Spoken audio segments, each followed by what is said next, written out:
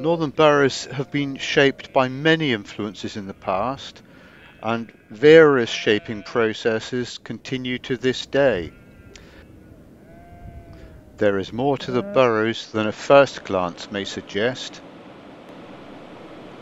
The famous Pebble Ridge provides the burrows with a protective wall. The ridge faces northwest to the incessant surges of the Atlantic. The Pebble Ridge finally turns west and ends in the estuary, where the Tor and Torridge rivers join to meet the sea. A great bight in the estuary is occupied by the Skern mudflats.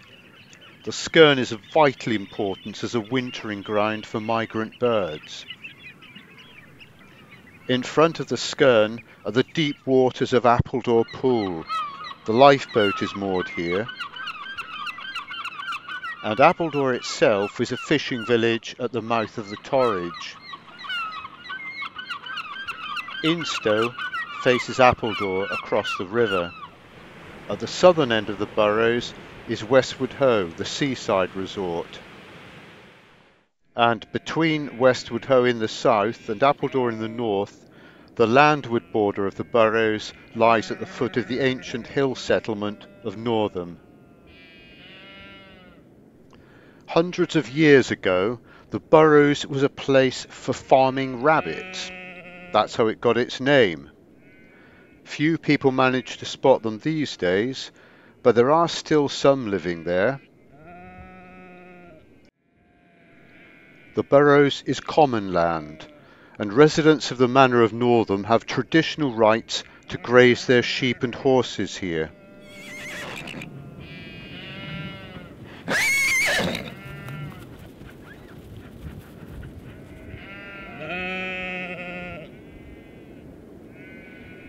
The grazing animals wander over the whole area, but the site has several types of terrain.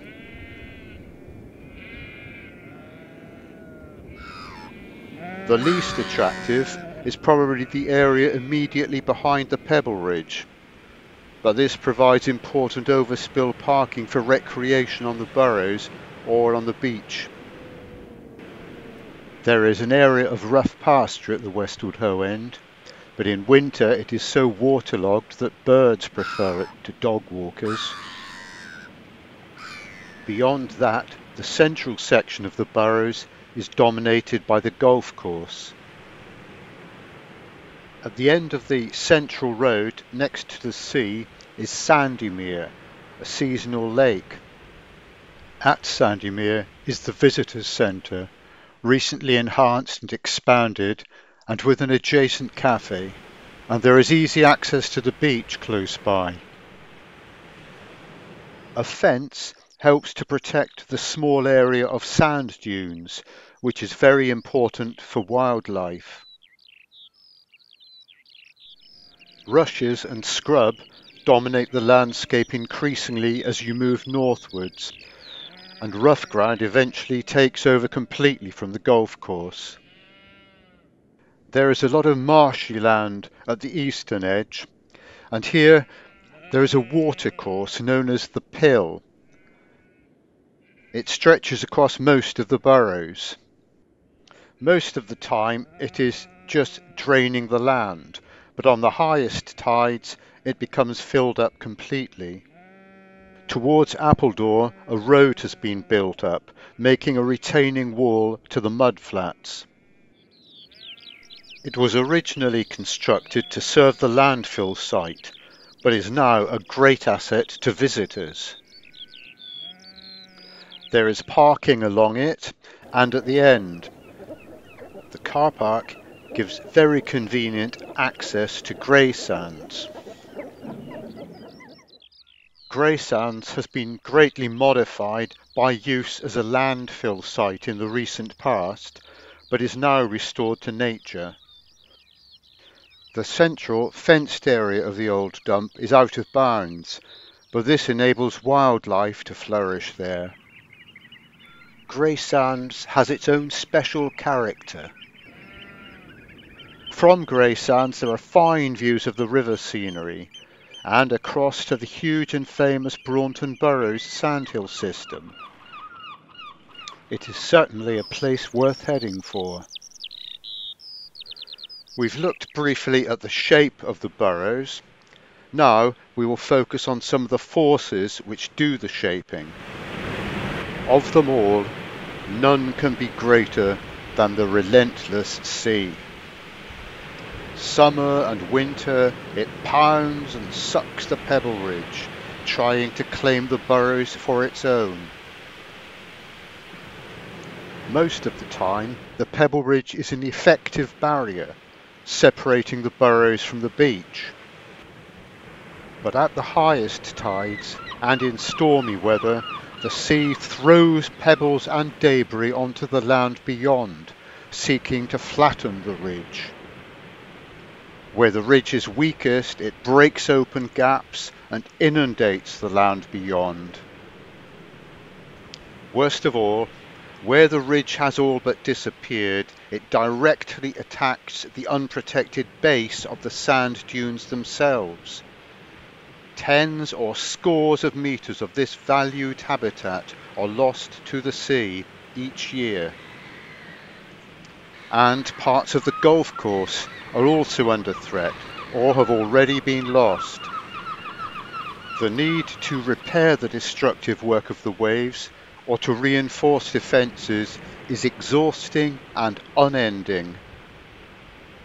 The fence around the conservation area needs to be moved steadily inland by the Burrows Rangers as each year storms carry away more land on the seaward side.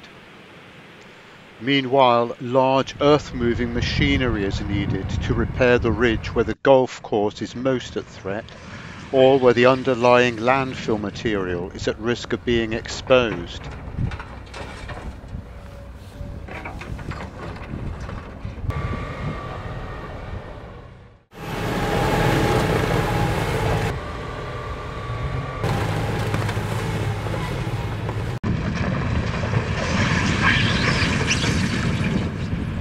Vegetation may colonise the rebuilt ridge during the summer, but each winter the defences are likely to be thrown down again. But although the sea is such a destructive force, it is the very same waves which make the country park such a delight to so many. Summer and winter, the waves offer an attractive playground. For some, the frequent strong winds are an added draw. And apart from the sea itself, the wide, clean, sandy beach is a huge attraction, adding to the allure of this country park. As soon as the sand is uncovered, someone is keen to get onto it. Dogs are banned from the Westwood Hoe end during summer, but they make the most of it whenever they can get to the beach.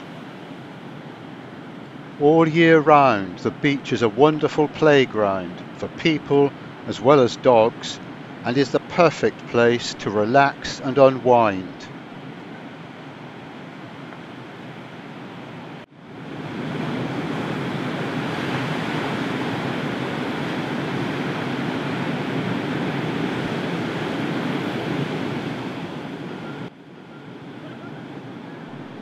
All summer long, the beach is well protected by lifeguards, both at Westwood Hoe and at Sandymere.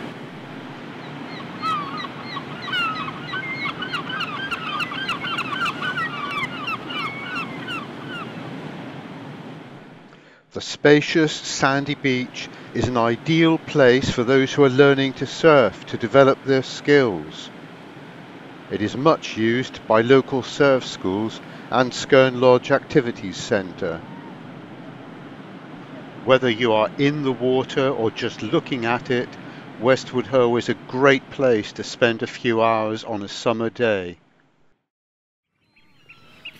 The sea directly challenges the Pebble Ridge, but the rising tides also influence other areas. As it creeps up, reclaiming the shore, it drives the birds from their estuary feeding grounds. Where the very tail of the Pebble Ridge plunges into the deep river channel at the edge of the mudflats, the incoming tide may bring fish upstream. This is always a popular sight for anglers. The lifeboat at its mooring swings round to face into the strong flowing tide. The Skern has been a glistening expanse of mudflats for many hours, but now the tide creeps back over it. The feeding birds are pushed further and further upshore, concentrated into a smaller area. In winter, these can form huge mixed flocks. Many will now just sit and wait for the tide to turn. On the highest tides, called the spring tides, twice a month, the river pushes high enough to enter the mouth of the Pill. The rising water flows under the Appledore Bridge, sometimes to fill the channel beyond.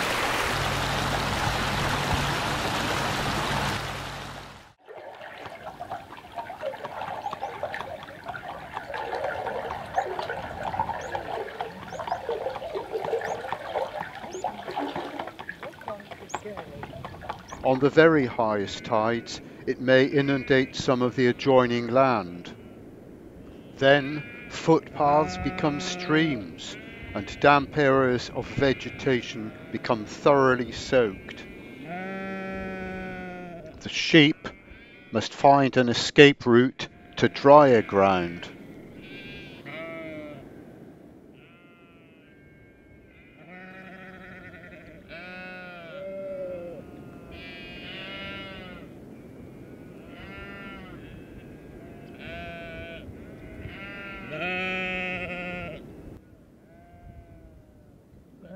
But without these inundations, the variety of the burrows would suffer.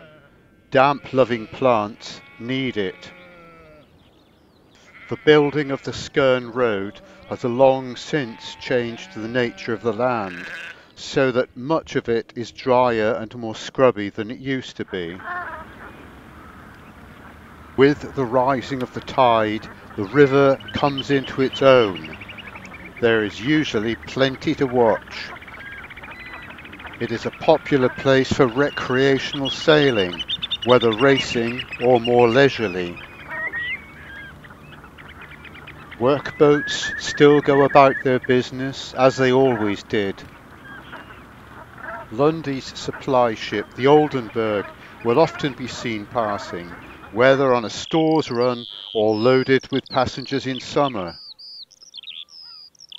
And often the gig oarsmen from Appledore will be seen out practicing. Few fishing boats ply their trade.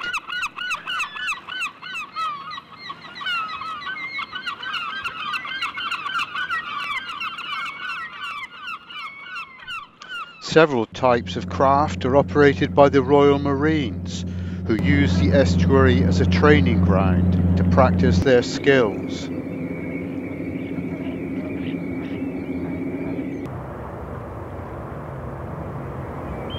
And some quite large ships still come and go. The river is very rarely boring. Water changes the face of the country park considerably during the cycle of seasons. The accumulation of rain lying on water-sodden ground creates seasonal lakes. Of these, Sandymere is the most conspicuous, lying just behind the Pebble Ridge.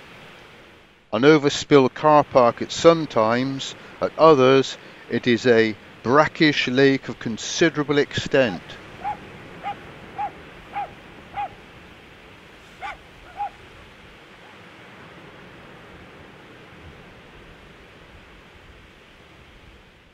Another area which changes from pasture land to an inland lake is that just below the landfill mound. Whether it is used by sheep and dog walkers or by water birds depends on the season. One of the most obvious human forces to have shaped Northam Burrows is surely the golf club.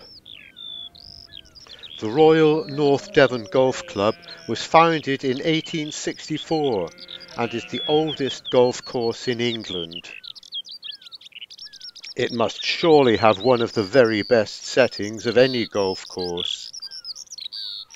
It is regarded as a tough course and is ranked in the top 100 of the world's golf courses.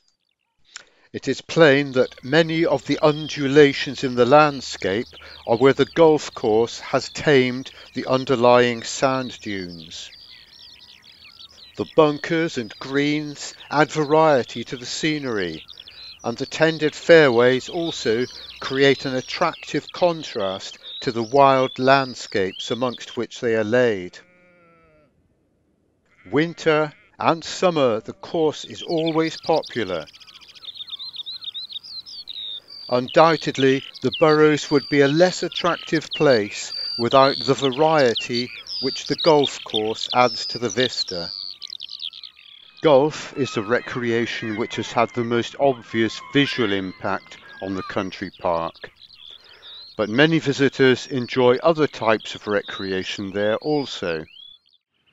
Some like just to relax, usually choosing the best viewpoints. But walking, usually with dogs, is undoubtedly the most popular recreation of all. Dogs and people enjoy the spacious sands when the tide is out, but the Burrows can be used at all states of the tide. The broad river banks and water-sculptured sands of the estuary have their own particular attractiveness. Others enjoy the sight and sound of the multitudes of wild birds. The pressure of people and dogs does have an impact on the park, but thankfully most visitors show respect and consideration towards both grazing animals and wild birds. There are only a few sad exceptions which cause panic and distress.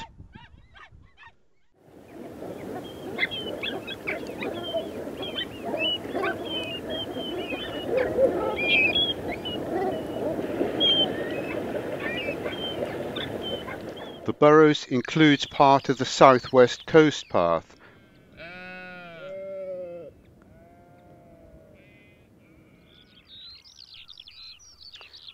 and at the Skern end of the Burrows there is a dedicated area for horse riding.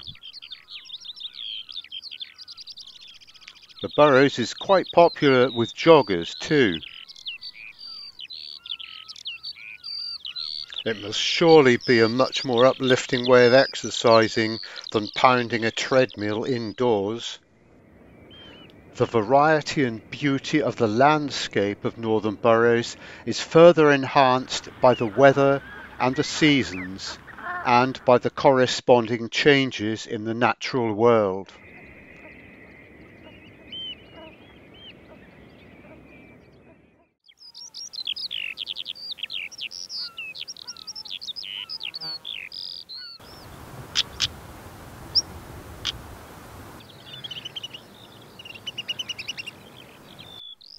Not surprisingly, this little country park in our corner of North Devon is listed as a SSSI, a Site of Special Scientific Interest.